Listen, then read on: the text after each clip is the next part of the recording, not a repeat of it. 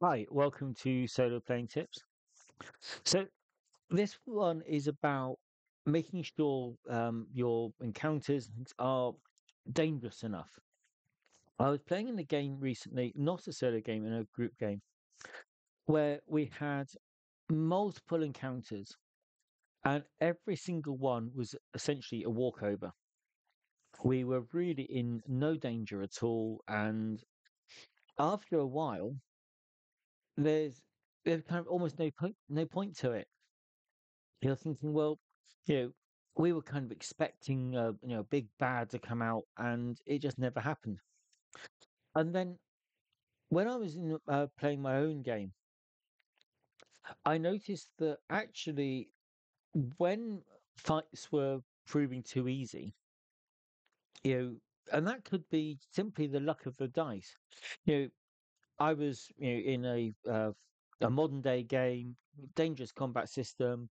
There were two security guards, and they opened fire on me. I returned fire.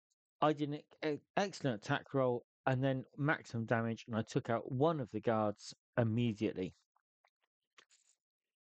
Then, I had body armor on. I had some protection. They didn't. That's fine. I have no problem with making my character a little bit more resilient. But a two-on-one fight in a dangerous combat system is dangerous. The next round, I started thinking, well, actually, I've got all the odds in my favor now. I've got, one of the foes is down. There's only the other one. When I set them up, they were very low-skilled characters.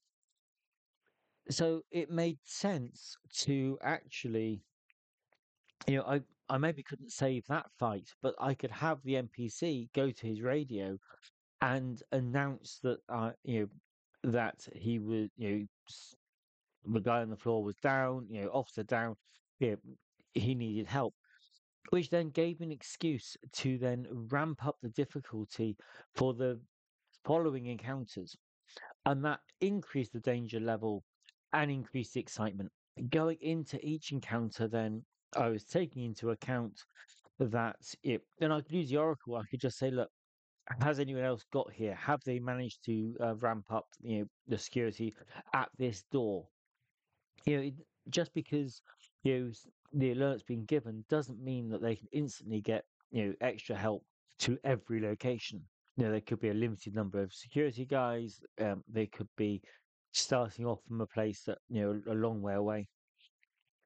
So I kind of made it a bit more dynamic, but by giving that oracle role and allowing me to ramp up the danger of some of the encounters, then the success or failure of my mission was no longer, yeah, it wasn't so certain.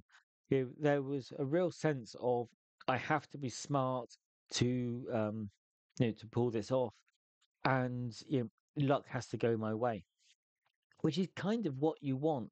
You want to have that, you succeeded because you were good. You didn't succeed because you were gifted the success. Okay, so that was the thinking behind it, and so that's today's tip. Thank you for watching.